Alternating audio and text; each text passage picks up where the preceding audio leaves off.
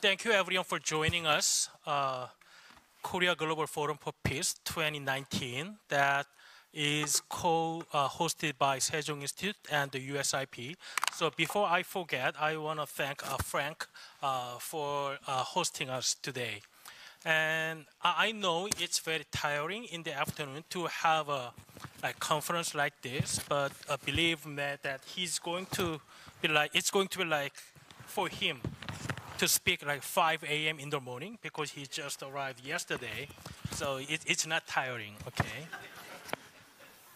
So this session is about the current status and the prospect of peace economy on the Korean Peninsula. So we are going to discuss one of the areas that Minister Kim Hyun-chul mentioned in his speech. And before we begin, I have a quick advertisement. The Sejong Institute just published a book on North Korean economy, the titled Demystifying the North Korean Economy. So I have like a couple copies. So if you are very active in the discussion, I'm going to give out to you. And you all know our prominent panelists. I'm going to be very brief introducing them. From my left, Dr. Kim Sang-gi, a friend of mine who's now advising Minister Kim Hyun-chul at the Ministry of Unification, and Professor Park Kyung-hye of University of British Columbia, and Dr. Hazel Smith at the Wilson Center, and we have Dr. Lee Young-eun of SK Research Institute for Specs Management. So without further ado, I'm going to ask Dr. Kim Sang-gi for his presentation.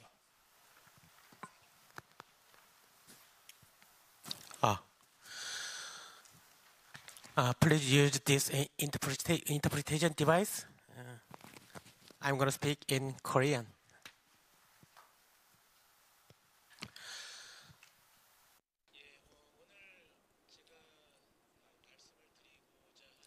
What I would like to say today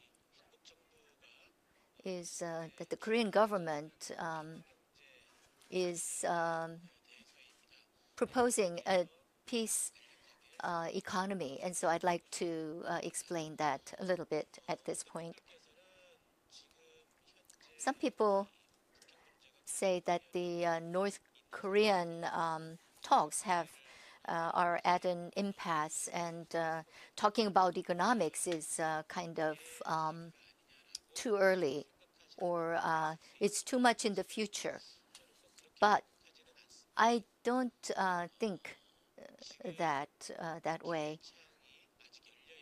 I think the window of opportunity is open, and the negotiation deadline that North Korea suggested, the end of the year is still some time left, and I think that we still can make some progress before then. And if we use the opportunity effectively, then next year, I think, can be a different situation from this year. And of course, I think that we need to, our governments, both our governments and North Korea need to make efforts to make this happen. So as an introduction, I wanted to say that, but then I wanted to talk about what is peace, the economy, and what is it, and explain it a little bit. The reason why Korean government is proposing this is that the peace on the Korean Peninsula has been continuing, and prosperity has been deteriorating also. And if we look at the Korean economy also, we need a new motivation. And also North Korea is also focusing on its economy. But co-prosperity between North and South Korea is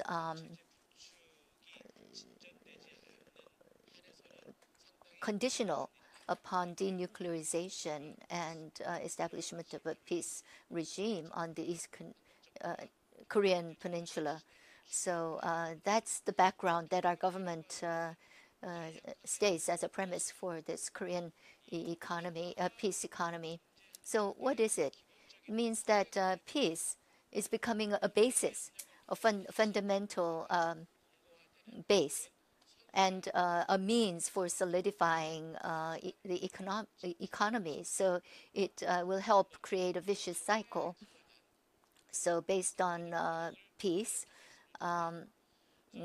economic prosperation can be the instabilities of war and military tension can be reduced, and therefore economic cooperation and prosperity can increase.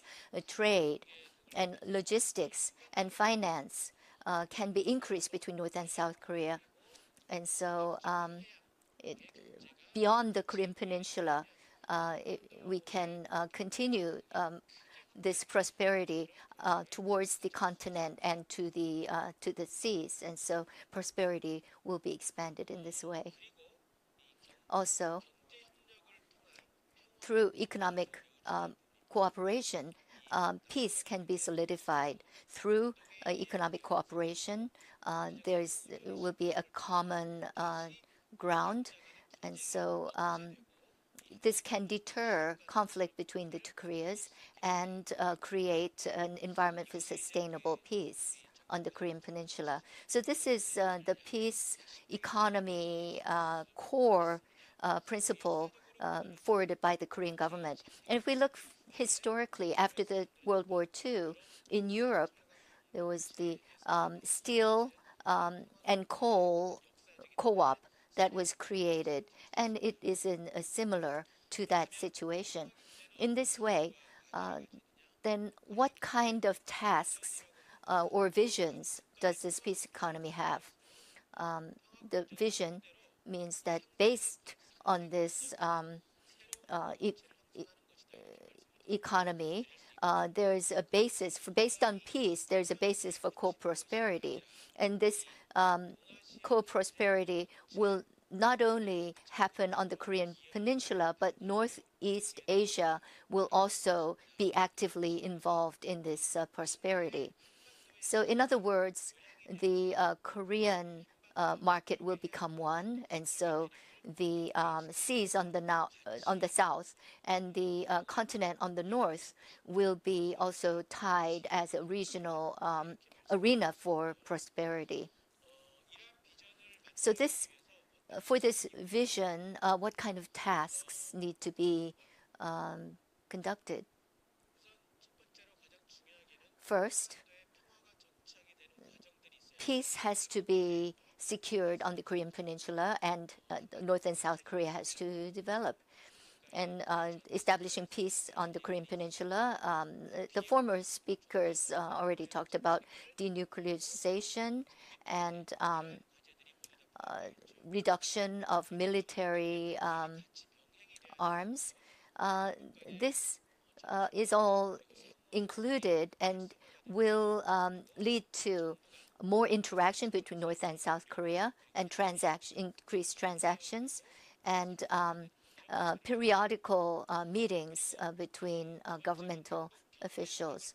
Secondly, through economic cooperation, there can be a new economic environment on the Korean Peninsula. On the east, there would be energy and tourism belt.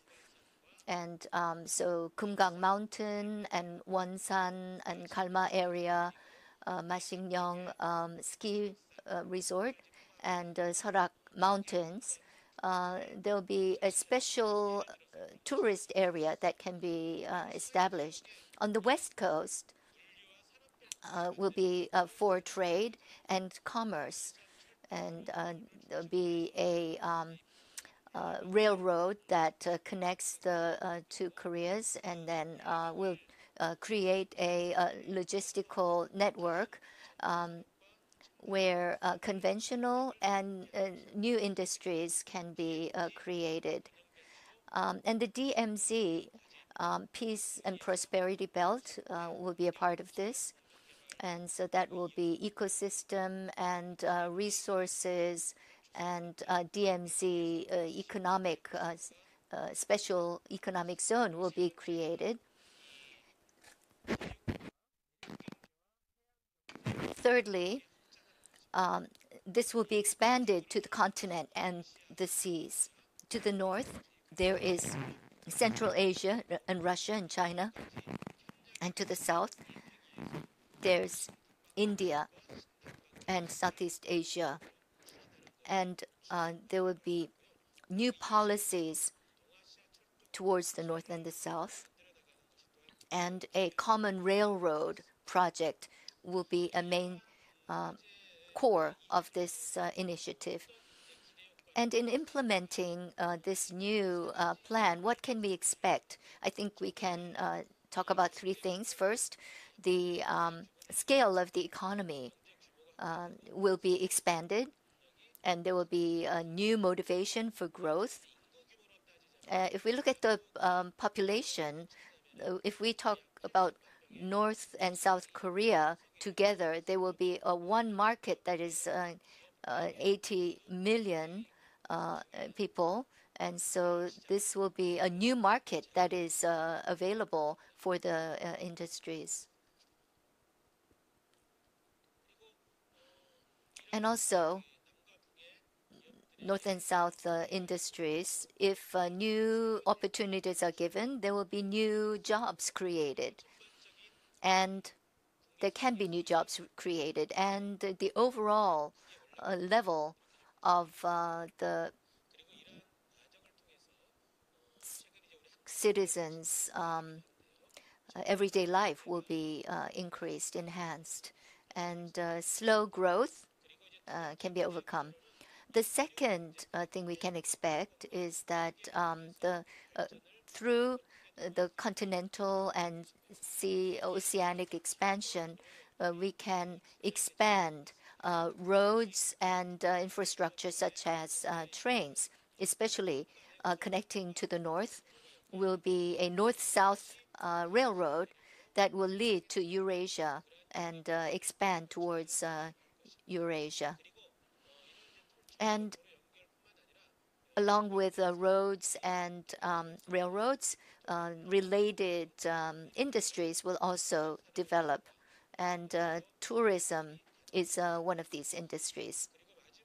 And then finally, we can talk about one other expectation. Currently, Korea is continually in a state of military tension. I think you may have heard of Korea discount. There's less credit rating, and there's a lower ability to invest. So if we talk about peace economy, instead of Korea discount, we can talk about Korea premium. And so the increase in credit ranking, as well as a new creation of new jobs, will be possible, as well as new investments, activation of new investments, which will contribute to activation of the economy. So that's all I had.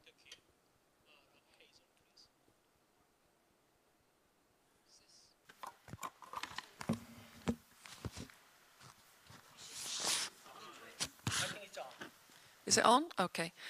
I first of all would like to echo my colleagues and say thank you to the Sejong Institute, to USIP, and to Frank in particular for inviting me today. It's a particular pleasure for me because I was a USIP fellow at the previous building in 2001, 2002, where I wrote one of my earlier books on North Korea, and it's great to be here. I'd only seen a model of it before, so I've never been in the building before, so thank you very much. I'll try to be brief, and I understand my mission is just to provide a few talking points, and it's been a long day, so maybe I'll just provide a few controversial talking points based on some of my research. The two questions I was given to respond to by Frank are what are the implications of the current state of diplomatic negotiations on South Korea's efforts to build a peace economy? And the second one, are there alternative ways to strengthen inter-Korean and regional economic cooperation, assuming little or no sanctions relief? So I'll try to stick to the brief. So in terms of the first question, the implications of the current state of diplomatic negotiations, I think the simple answer is that until some progress is made in US DPRK negotiations, US DPRK all the rest of them notwithstanding, the South Korean government is not likely to go ahead with implementation of any economic strategy that involves any form of economic investment in the DPRK, despite all the very laudable aspirations for what could be done if there was peace. And this is because, and I want to argue this, that the South Korean government has adopted a very conservative interpretation of the UN sanctions regime. So, at the risk of repeating some of the things that were talked about in the earlier session, but to set the scene, because I was asked to talk about the peace economy in the context of the diplomatic relations, the diplomatic negotiations, if we can just recap, you know, we had a Singapore agreement which set out the broad goals agreed by the US and the DPRK, the commitment to establish new US-DPRK relations in accordance with the desire of the peoples for peace and prosperity, United States and DPRK joint efforts to build a lasting and stable peace regime, reaffirming of the Panmunjom Declaration, working toward DPRK committing to work towards the complete denuclearization of the Korean Peninsula, and the commitment to recovering the POWMIA remains. So there is an agreed joint statement between the mission goal in terms of the US and the DPRK, which is certainly a step forward over the many, many years of negotiations that have taken place between the US and the DPRK. So the big question is the operationalization of those goals. Now, both sides are verbally committed to diplomacy, but the issue is whether this is a diplomacy in the classical sense, whereby both sides engage in step-by-step negotiating based on compromise and reciprocal concessions. The only time you don't do that is if you've overwhelmingly defeated your enemy in war, and then you can impose what you like on them. Or is it a question that these negotiations are simply a meeting place in order to restate maximalist positions? Now, this matters in terms of what can be achieved, and it's an open question and a talking point as far as I can see. The latest around, as we all know, was in Stockholm. DPRK ended the talks. The US was pretty positive about the fact that some things were discussed openly in the talks. We haven't got a public record of the whys and wherefores of what happened in the talks, but we know, and it was restated recently, that the policy of both the United Nations and the United States was that unless the DPRK agreed first to complete irreversible and verifiable nuclear disarmament, then no concessions can be made, whereas the policy of the DPRK is to demand security guarantees as a condition of disarmament, and in the short term, some sanctions concessions. I think that really means if those positions didn't change in Stockholm, irrespective of the fact that 8 hours discussion took place, that it's doubtful if we're going to see much progress in order for a peace economy discussion to go forward. The North Koreans are not going to spell out what they see as a final outcome, which is what was demanded, I understand, in the negotiations. They also see a further extrapolation of the Singapore Declaration in terms of broad goals, as for their perspective, as simply another expression of bad faith, which they argue was displayed in the Hanoi summit when they thought they were going to get an agreement, and then there was another demand put on the table. So one question is, given these two opposing sides, are there any steps that the DPRK could take that didn't include CIVD, which might generate a reciprocal concession in terms of sanctions relief from the United States? If the answer is no, we're probably not going to get very far. And I would ask, and again, in terms of the peace economy that we're talking about, these are long-term aspirational steps, but we also have to think about the peace economy here and now for the 25 million people of North Korea who live in a much poorer country than in South Korea, and for whom arguably it matters more that there's some form of economic support than from the population of South Korea. And this relates to the changing diplomatic environment for the North Korean negotiators. And in the same way that US negotiators have to take into account the changing environment, for instance, in the United States, the political environment, the changing environment in terms of allies, it's a mistake to think that DPRK negotiating imperatives always stay the same. For instance, in February 2019 in Hanoi, when the DPRK demanded the lifting of a number of the post-2016 sanctions, at that time, North Korea considered it was facing mass starvation later in the year, this year. And the reason for that was that the oil sanctions in particular had been in effect for a year, and the natural gas sanctions, and the effect of them had been to decimate North Korean agricultural production. And I can talk about that, why that is in a minute if anybody was interested in that.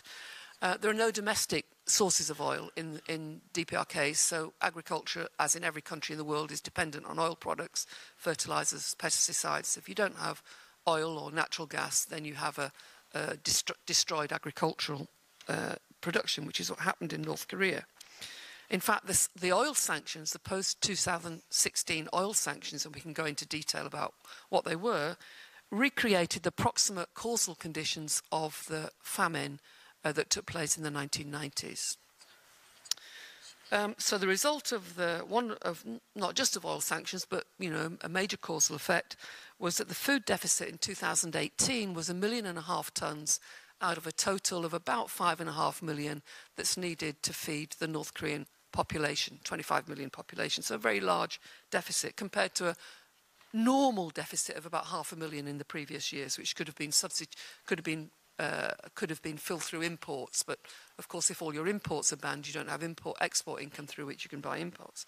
So there were big incentives for the North Korea to come to some form of deal based around the lifting of oil sanctions. Not all oil sanctions, but back up to the September 2017 limit, for instance, which was reduced in December 2017. But those imperatives have changed now in terms of the negotiating environment, because Xi Jinping visited DPRK this year and guaranteed that there would be no starvation by giving 1 million tons of food aid to North Korea. And that meant that although the economy can't grow in North Korea, they've lifted the threat of starvation, which existed at the time of the Hanoi summit, is now lifted. The result of all that, in terms of the negotiating environment and then in terms of the likelihood for a peace economy, are that North Korea's trade is tiny anyway compared to world trade. So coal and textiles exports, which are banned, are tiny in world terms, and tiny in terms of China trade, which receives most of these exports. And arguably these can be circumvented by bilateral deals with Chinese provinces. The oil sanctions are unenforceable now because they're unrealistic. China's not going to allow North Korea a big starvation in North Korea similar to the 1990s anymore. And also what this means is that China, the North Korea has had to admit this year that it's wholly dependent not just on Chinese trade, but on Chinese assistance, not just for prosperity, but for simple survival of the population. And this changes the strategic balance in East Asia, because although the North Koreans hate dealing with the Chinese, they've had to accept that they are now completely dependent on China.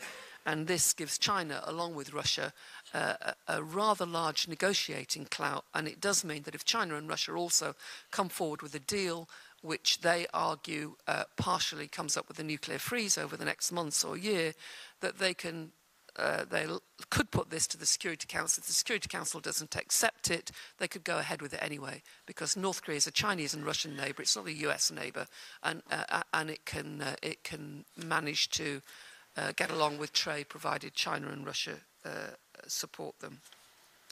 So coming back to the title, the practical ways to support projects by the South Korean government are perhaps to be a bit bolder in terms of the implementation of the projects that it's got on the table.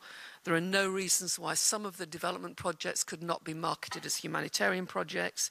There's no reasons why South Korea couldn't give lots and lots of scholarships overseas, in Indonesia, in Asia, in India, in China, for North Korean students to study abroad.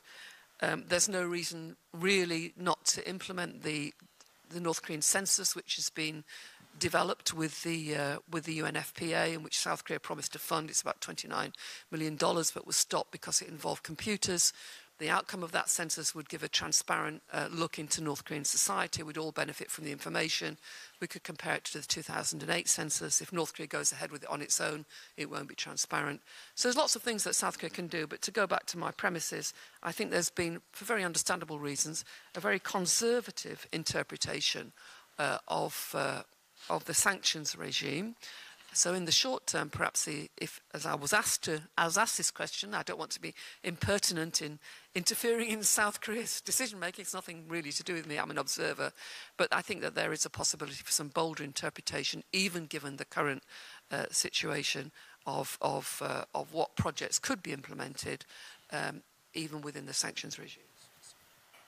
Thank you, Hazel. Now I'm going to ask Professor Park Kyung-hee, and as most of you already knew that Professor Park is a frequent visitor of North Korea, and she's also has great lengths of experience in helping North Korea students study elsewhere. So please, Professor Park. I don't. So on. Well, thank you. It's nice to be back to USIP. I was here in April, and then see my colleagues from USIP and also my colleagues from Korea. It's great, and thanks for the invitation. As Hazel said, we were asked to address two questions, or to answer the questions. What are the implications of current diplomatic negotiation on South Korea's peace economy, and what can we do to strengthen inter-Korean relations given the sanctions regime? Well, I guess the fundamental cause of the ongoing impasse between the two countries is that inter-Korean relations are subordinate to the U.S.-North Korea relations, and the absence of any agreement so far between U.S. and North Korea left South Korea struggling to define the next steps.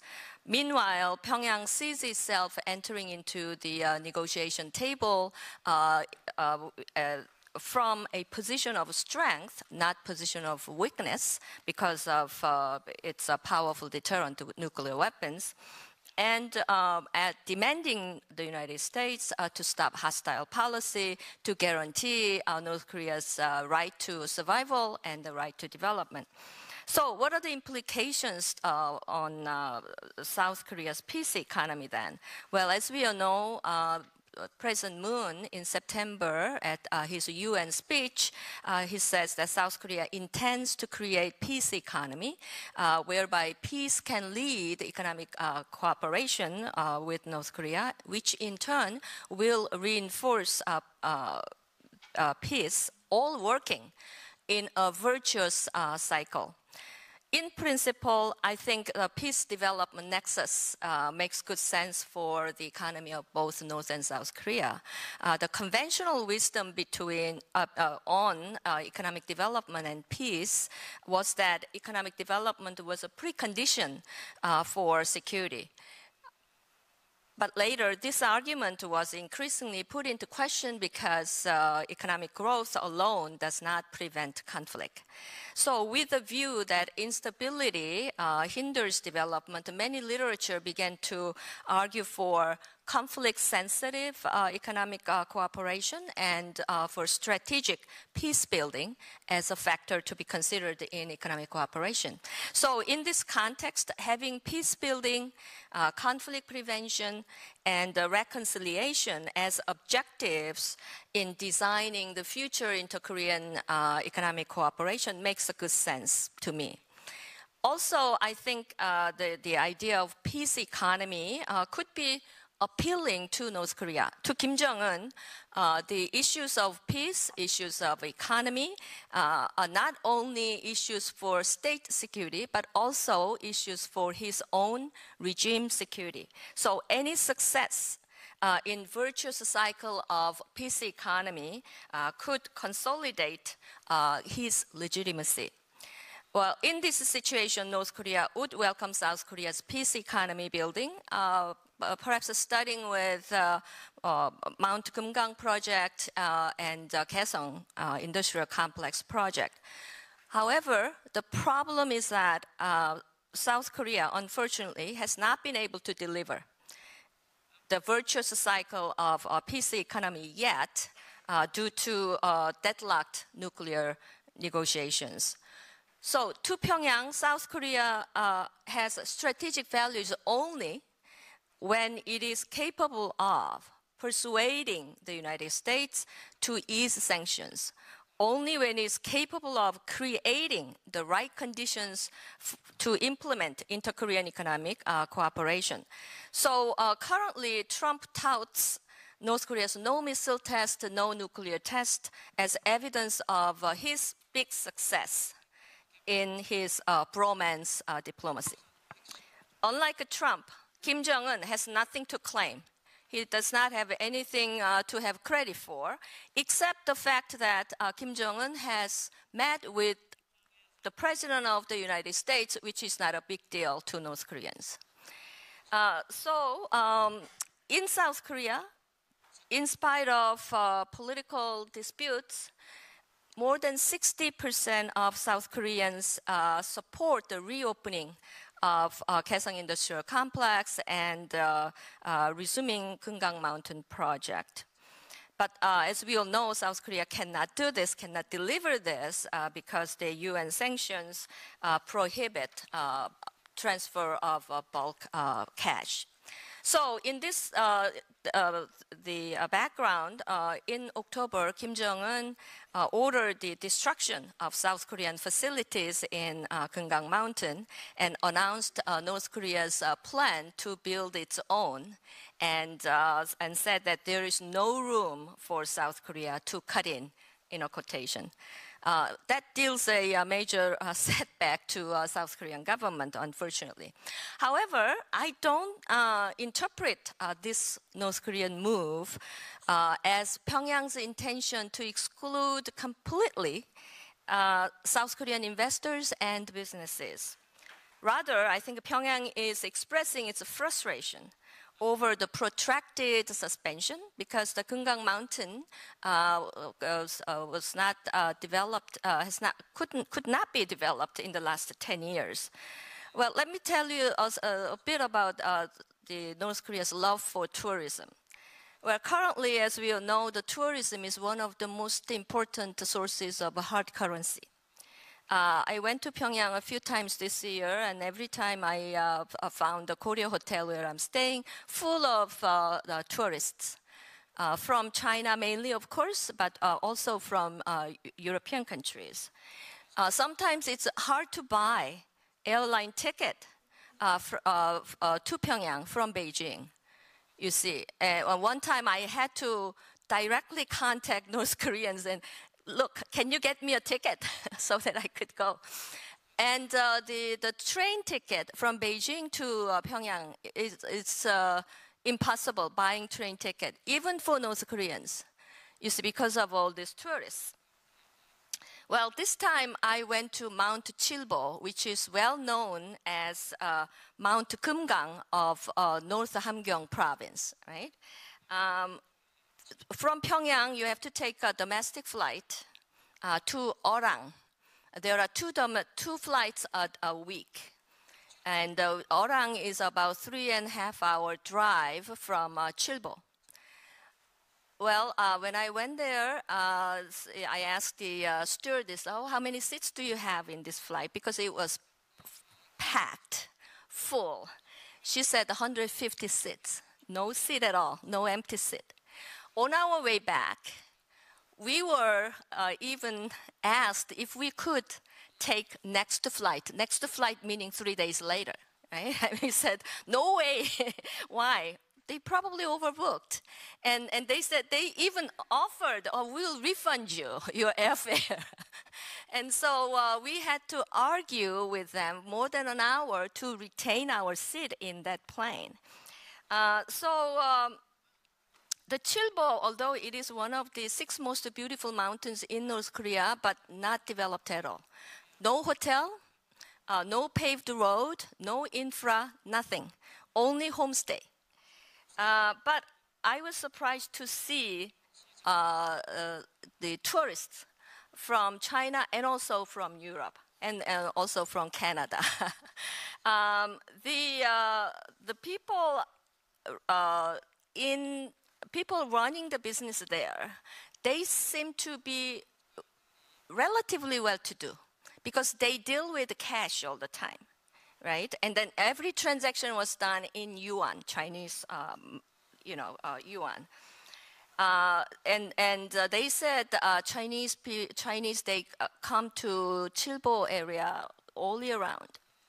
So these North Koreans, they sell tourists mountain vegetables and seafood because like Keungang, Chilbo is surrounded by mountain and ocean. The woman who hosted us in her house, after work, she had her own laptop.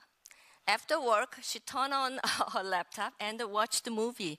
And I asked her, what movie are you watching? She said, oh, Indian movie.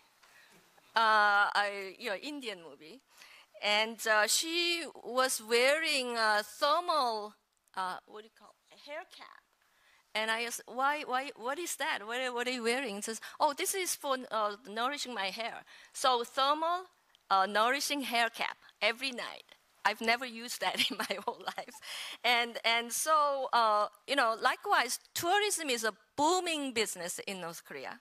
And the Keungang Mountain is the cream of the cream in their tourism business, right? And so 10 years of no progress frustrates North Korea.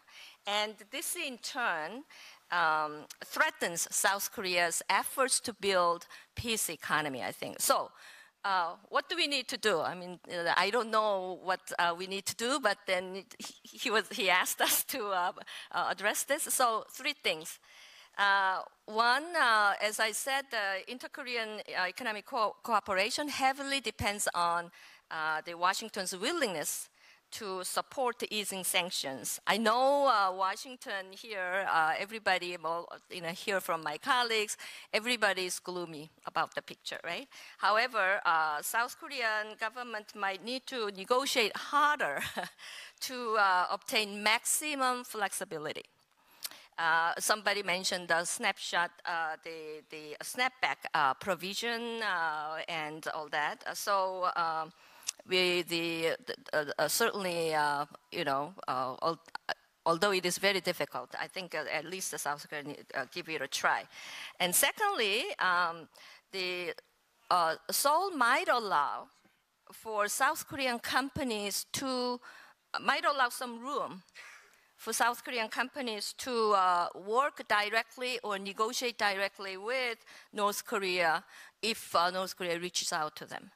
So that, particularly for the Keungang Mountain tourism, so that they could be prepared for their future business with Pyongyang once sanctions are lifted. As I mentioned earlier, I don't think North Korea will completely exclude South Korean private businesses because they need not only investors, but also they need knowledge, expertise, and also experiences of South Korean companies in resort development and particularly ecotourism. The Kim Jong-un emphasized the ecotourism in Keungang Mountain. And third, as it was mentioned, as a person who's doing, trying to do the human capacity building in North Korea by inviting North Korean professors every year, 6 professors for their 6-month study at my university. I've been doing this for 9 years, so more than 50 people have come to my program, Knowledge Partnership Program. So as I think strategic peace building for strategic peace building, South Korea might encourage and support capacity building program, as you mentioned. As Johan Galtung says, peace building implies something more dynamic, something more positive than creating stability. And revolves around the notion of capacity building, good governance, and like that. And so enhancing human capacity building, by enhancing human capacity building, I think South Korea's peace economy nexus could be broadened and deepened. And these human capacity building programs could promote sustainable peace economy, particularly in conflict-affected countries like North and South Korea. So I'll stop here. Thank you. Thank you, Professor Park. Last but not least, we have Dr. Lee Young-eun, and I forgot to mention that he is the main contributor of this book, which I'm going to give away after the session. Dr. Lee, please.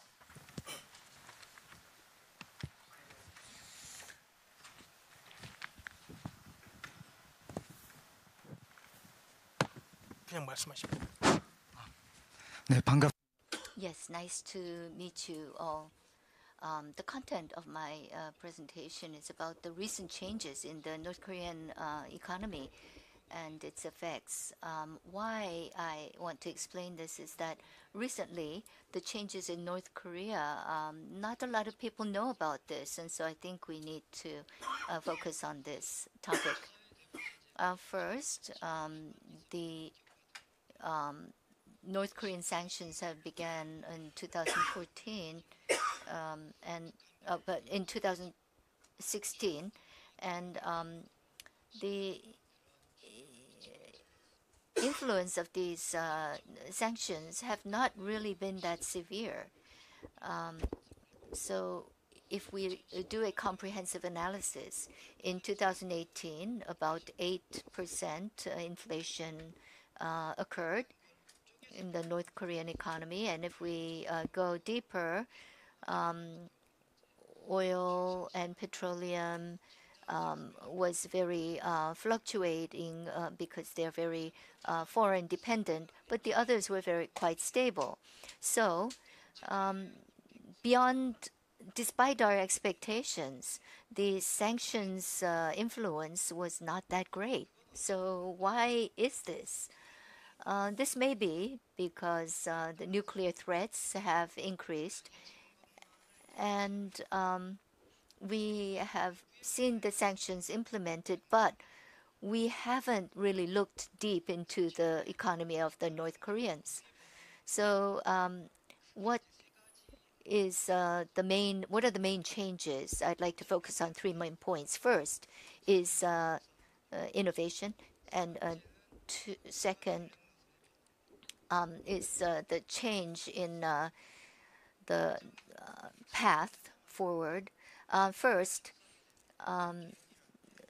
the economic innovations have occurred, and they become systematized after a certain amount of time. It's not only affecting industries, but also affecting finance as well. So it's an overall change in the transformation in the Korean economy. And the second point, and this is very important, industries or co-op agricultures are given real power. In the past, the government did the planning and they did the selling and distribution, and the government was responsible for that. But now, the industries themselves are given the freedom to do that. And so they need to be responsible by themselves. And so as a result, the competition between the industries have become very high. So they want to sell something that will sell, and then after paying some of the profits to the government, they need to reinvest that into managing their industry.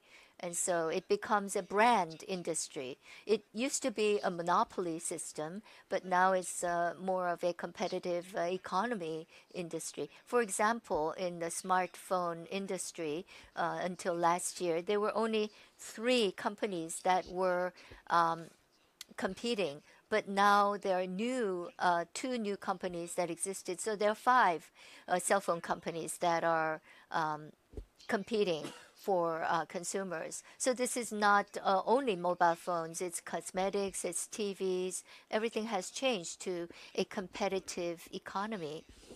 And so the number of products, the quantity has increased, and qualitatively, the quality has also increased as well as diversification of products. This is a big change. And then in the past, in China and Vietnam, these are things we couldn't see in those countries. IT has been integrated so that the changes have been very large scale. And so e-commerce, for example, or credit use of electronic card systems has quickly taken place. So if we look at these changes, based on these, the domestic preference for domestic products has been taking place according to the pace of nuclear projects. So as nuclear projects begun, this trend has also increased as well. So consumers are looking for food domestically and other consumer products domestically.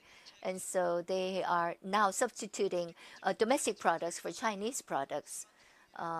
So electronics such as a smartphone, smart TV is developed within North Korea. And still, they may not have enough components, but they still have reached a certain amount of domestic manufacturing.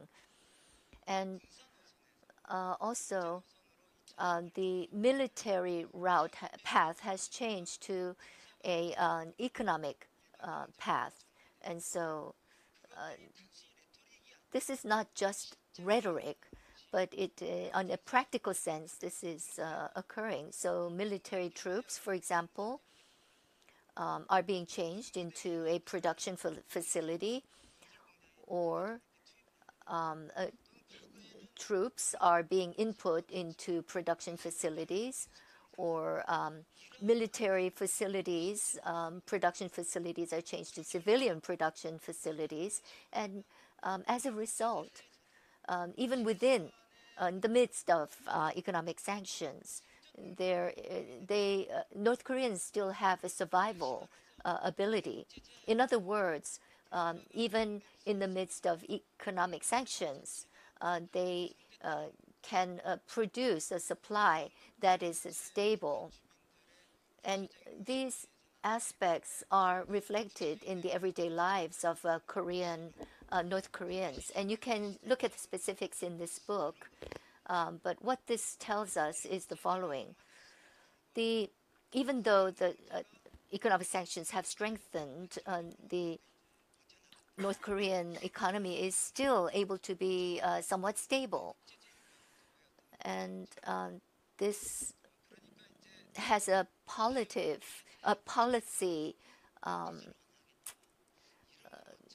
kind of result that maybe the economic sanctions are not having the effects that we had originally thought.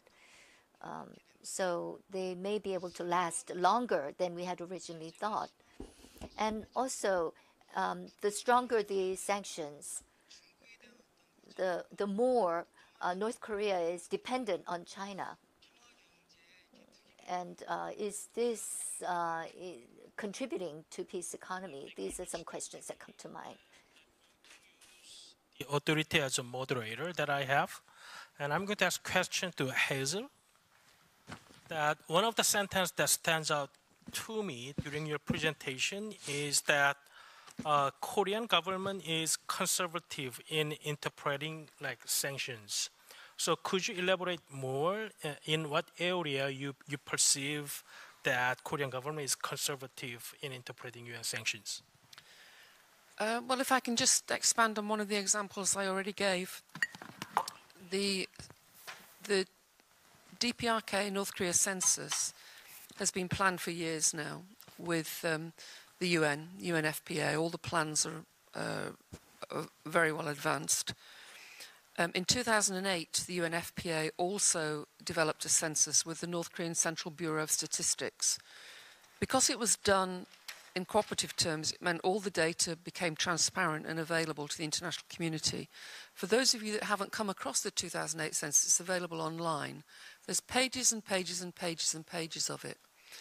Now, it's fantastically useful information. It doesn't mean to say you have to use it to analyze it. For instance, one of the things it does is it tells us how many people are in different industries.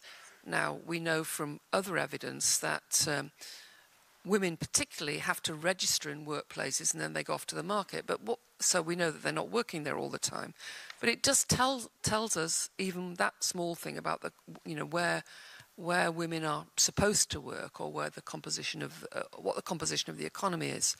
So providing you can analyse the information, and that's the same in any country. If you get information from any country, there's hundreds, thousands and thousands of data points.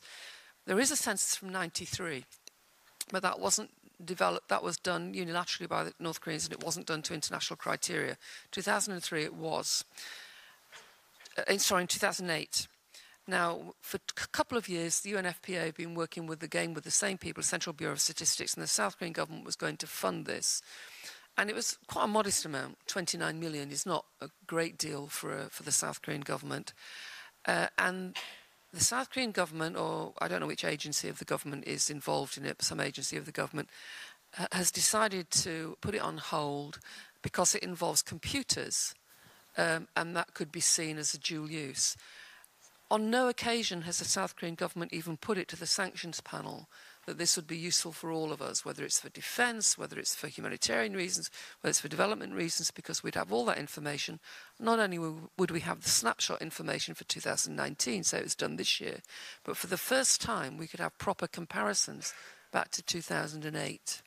So that's what I mean about not being bold. There's been no effort to do this because the South Korean government would be very concerned that it would be seen as problematic. However, when you've got a US president who is absolutely committed on one level to forms of engagement with North Korea, it's not like we had in the last years of the Obama administration when it was strategic patience and that there was a deliberate policy decision after the 2013 anyway, not to engage in any of these projects.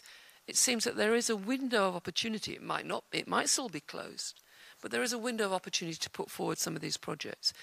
To be even bolder, I think there's an argument that could be made that the transport infrastructure project involving the railways, of course it will benefit South Korea in the end in terms of providing export opportunities, but it would also provide proper jobs for North Koreans in a transparent manner because there would have to be international oversight, which would respond to some of the poverty in the country, because although some people are making money, a lot of people, millions, are not. And they're still facing the potential starvation when you don't have a regular food supply. So, yes, some people are making money, others are not. So these arguments have to be made, even in the context of post-2016 sanctions. Of course, there are all the strategic issues, but just because the United States and South Korea, for instance, are in conflict about the future military relationship, doesn't mean to say that the United States leadership or parts of it, given President Trump's commitment to wanting to push things forward, may not be amenable to an argument. Maybe they wouldn't be, but these arguments are not being made. So that's the question. The reason I raised this was the question I was given was what can be done given sanctions, and that was simply to elaborate on what I thought perhaps there's a space there that could be taken forward. Thank you, Hazel. So, Sang-gi, what's your thought on the Hazel's argument that Korean government is too conservative?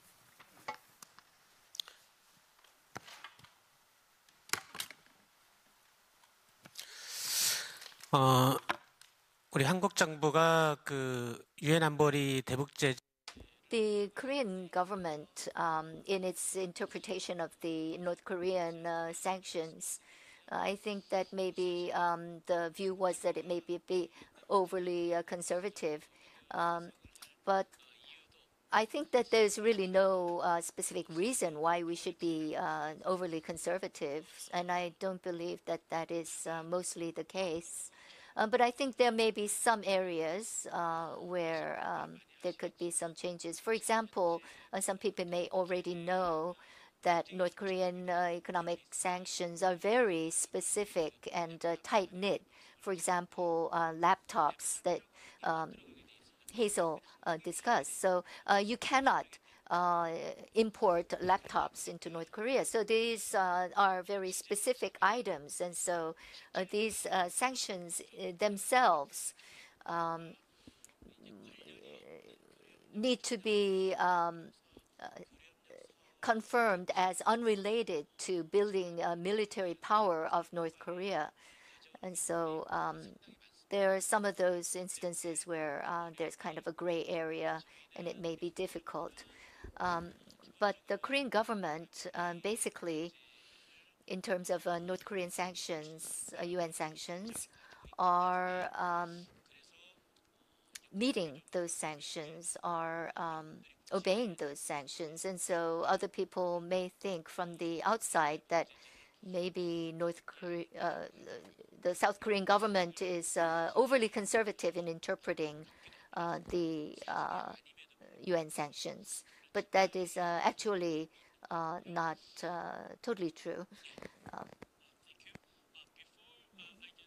From the floor that one of my friend is over there, and Dr. Jung Ji-young from Fudan University, who's now at Stimson Center. Since one of the elements that commonly mentioned by our panelists is China-DPRK relations, so I'm going to ask Professor Jung Ji-young to comment on China-DPRK relations and its impact on the peace economy.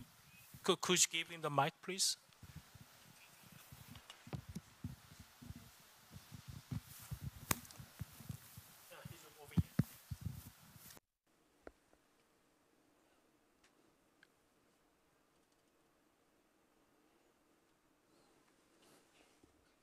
Thank you.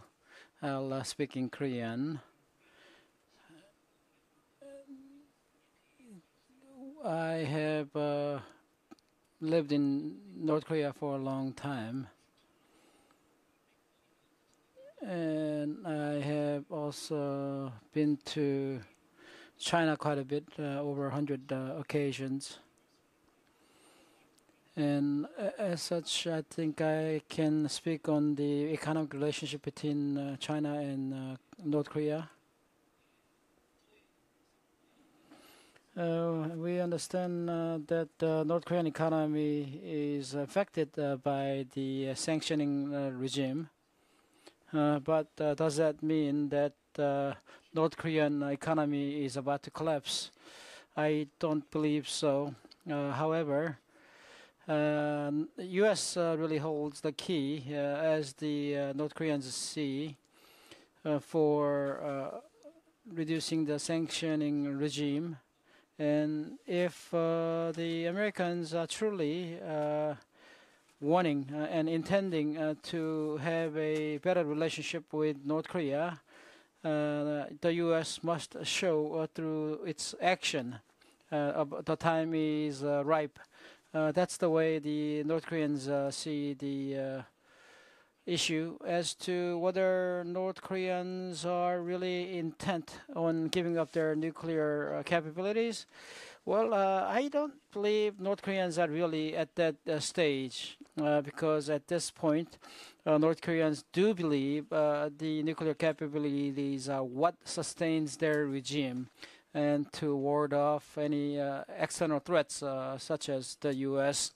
So the North Koreans have not made up their mind to give it up. but they can eventually, at some point, when they feel there is no need to rely on the nuclear capabilities to have a stable regime and security of the regime. And as to the economic development, the North Koreans are quite intent on that one, that they have made up their mind that economic development is what the regime would pursue as a priority, because the quality of life for the people of North Korea goes hand in hand with the legitimacy of the regime of North Korea under Chairman Kim, as have been spoken of quite a bit here today. Kim's method of ruling is somewhat different from his father, his predecessor. And as such, Kim Jong-un seems to think that it is very important for there to be an economic development in order for his regime to continue to have legitimacy in the eyes of his people. The role to be played by the Chinese, well, China is about the only country right now that North Korea is depending on economically, and be it certain type of crucial products coming in from China, or the hard currencies coming in through these tourisms and things like that. North Korea do want to open their market and their economy, but who could they turn to? I mean, the only country they have right now is China. And so out of necessity, North Korea is relying on China.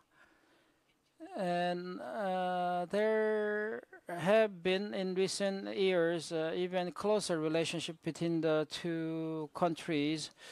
However, as you know, sometimes in order for us to take 2 steps forward, 1 step back is necessary. 2019 had been a difficult year between South and North Korea, as I understand. Going forward, we have to rethink about where North Korea should be putting their dependence on. China has become an even more important player in North Korea's economy. But that also means the influence of China has grown, and through China, perhaps changes can be had in North Korea. But whether that is to the benefit of South Korea remains to be seen. Denuclearization is something that everybody around North Korea is pursuing, and China can obviously play a very important and crucial role in that regards. Time constraints. Now I'm only getting 2 questions from the floor. If anyone wants to ask questions, on the back.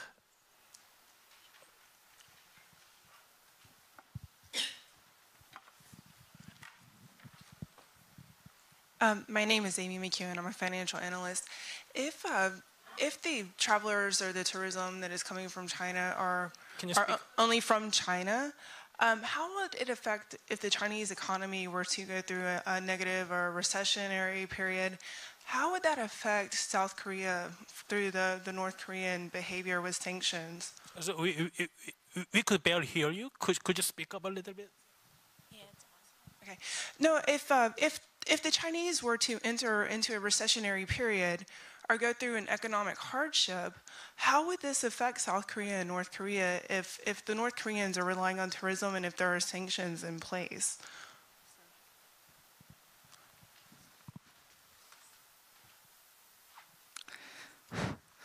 중국의 불황은 북한 경제에 영향.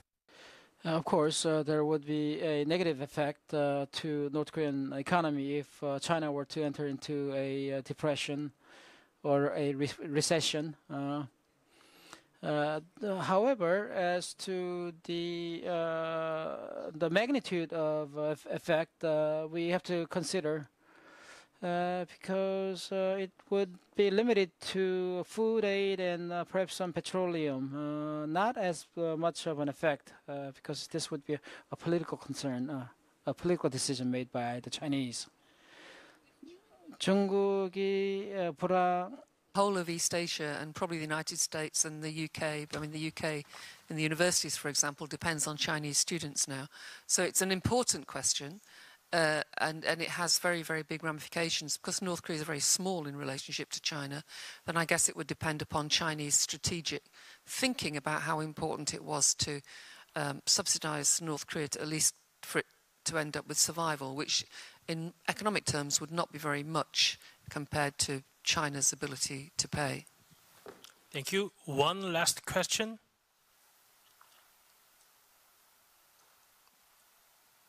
No one? Oh, okay, over there.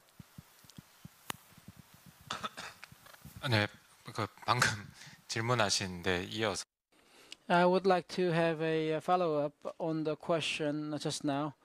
Recession in China will have some effect on the psyche of the Chinese government in involving itself into North Korea. What do you think?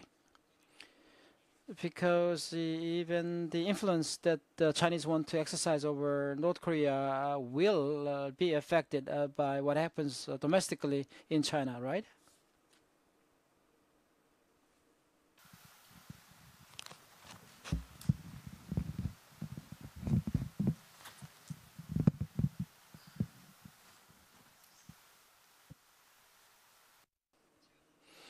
I'm not sure if I can address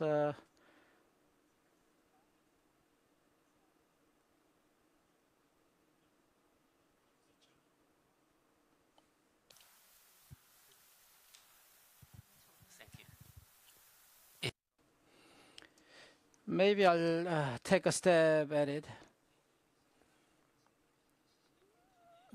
And as to North Korea, there would be some effect, but again, the magnitude would be limited because for North Korea, the support and aid from China are limited in the categories. One is in the area of petroleum, about 500,000 tons per year, it looks like, from China to North Korea. Before it was a refined petroleum, but now it's not refined ones. And also, I believe there were some coming in through Russia. And so if not China, the Russians will also provide the petroleums anyway. And then there's the food aid. On annual basis, North Korea is in deficit for about 500,000 tons also. And most of these are coming from China as an aid. But other than the food aid, there's some fertilizers coming from China. Especially when it comes to harvest seasons, you need these fertilizers. These are the aids that you get. There are also public works that China and North Korea engage in together. There are some public events that are held together between the two countries. However, as spoken of earlier, the domestication of and localization of many manufactured products in North Korea also means that there's less need and dependence on Chinese goods. So having said that, Kim Jong-un, in the beginning of his power, he had a lot of problems with China, and he was not happy with the Chinese government. We know that, and unhappiness has not actually gotten much better. And so the North Koreans, as a population, are not all that fond of the Chinese anyway. Now, having said that, the Chinese recession, whether that would have a direct effect and a large impact on the North Korean economy, I don't think so. I do not think the magnitude will be all that strong. It would just be limited, very limited. Since these are aids, perhaps they might be reduced a bit, but not a whole lot. More than I did, right? Last comment for Hazel. Yes, I'd like to expand on the response I gave earlier. I think one of the things that's important, it was a very important question actually, in terms of simple economic relationships, it all depends on what's happening, what the other variables are. Professor Chong's right in that up until last year, the food deficit was about 500,000 tons. After the sanctions, the oil sanctions of 2017 and 2018, the food deficit in North Korea was 1.5 million tons. It jumped. This year, China's donated 1 million tons of food aid. That is an extraordinary amount. I mean, for those of you who don't deal with it, but it's an extraordinary amount. One of the reasons they've been able to do it is that China is producing large grain surpluses. South Korea did this about 10 years ago under the Kim Dae-jung administration. It donated food aid, which was grain surpluses. It doesn't always happen that countries produce grain surpluses because they can change their agricultural policy so as not to do that. So there is a question as if those grain aid surpluses were not available in China this year. I think somebody might know but I think it's 3 or 4 million tons surplus, I'm not sure.